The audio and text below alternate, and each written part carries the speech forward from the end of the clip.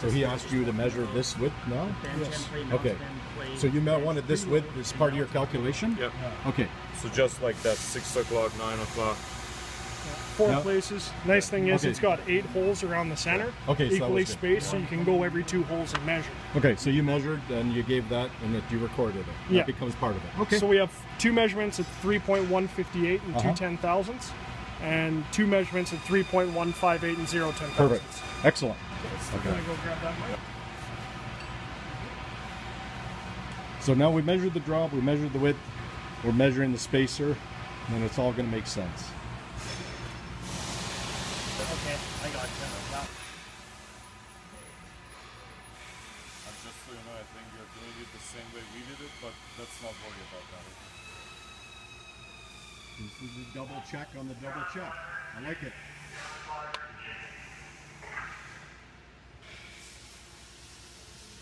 I mean, if they're fixing these pumps, it's like once a week because of these bearings, you might have to.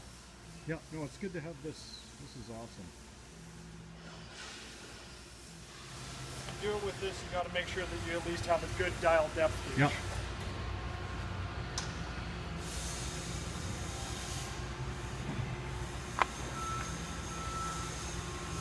Well, we certainly have enough people standing around watching you, Robin, so this is always good. Do you like an audience? Not necessarily. You're doing well though. I'm a machinist. We like to put our heads down and get into it. All right.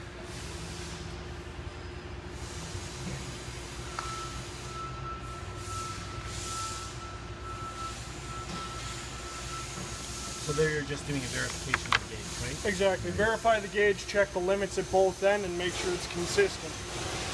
It's a jewel dial from Mitutoyo, and they guarantee the accuracy within 1/10,000th of an inch. The graduations are only in a thou, but they guarantee the accuracy to 1/10,000th, so it's good enough for the measurement.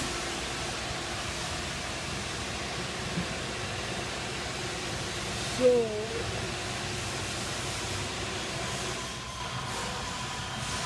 2.2757.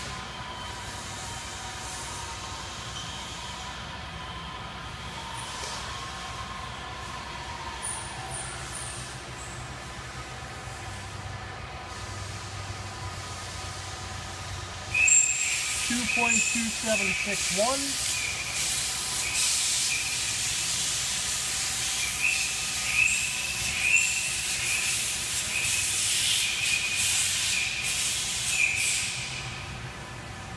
.2766.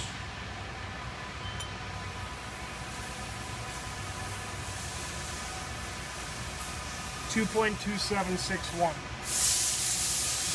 The nice part about this gauge is, for things like this where you need a light touch, it's only the pressure of the spring.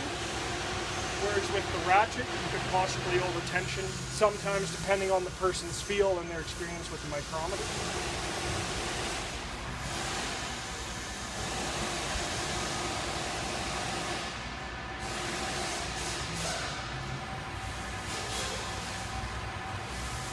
See the variation, right? You think it's because I pressed it too hard, or It could be you the just have ratcheting of the better- micrometer. And just every person's feel is individual and different. You'll always get a different reading. Exactly, but like I said, with this, it's nice because it's only the pressure of the spring. You set it down, Yeah. let it sit flat, and it's all the same consistent pressure every time. You got quick It's just a measurements matter there, of too. you Yeah. reading. Yep. This was my living for 10 years, That's so awesome. this is what you do. So I'll measure the same 4 locations on the opposite side of the race, just for consistency's sake.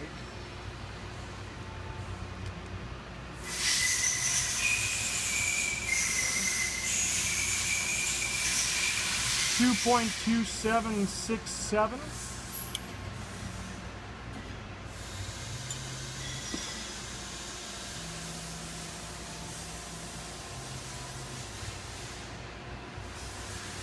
.277. This one's close, okay.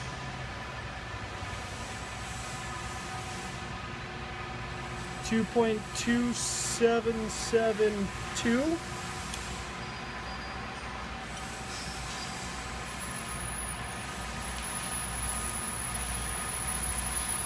2.2762.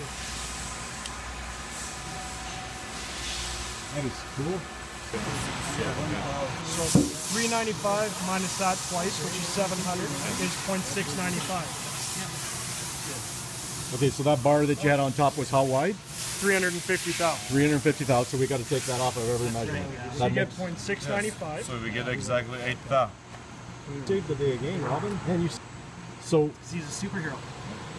So the bench and play is I have to admit, 8,000. it was pretty logical, but I mean, we didn't think of it, right? We're measuring from the top of that.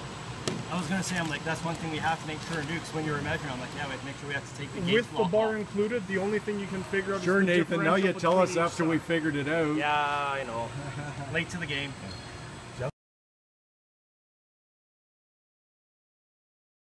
this bearing. You gotta be kidding me. That is so cool. That's a failure. Holy holy. That is. I've never seen rollers do that before on a Timken. This is a good opportunity. We can just babbitt these and turn it into a radial bearing. Actually, you could put that in a museum. Chroming. Yeah, chroming fixes everything, right? So, from looking at that, do you think it's the that would be the unloaded or the loaded set? So that. This is the loaded set because you see, Yeah. aside from good on all that the side. rust, this way stays fine. Wow. And it is basically the cage that has melted between the. Cage failure. Okay. That is so cool. That's the cage the inside. the cage has cut into the raceway. You see? Yeah, yeah. It has created like a groove. Wow. That's so it was not engineered that way. It's like an oil groove. Yeah. That is amazing.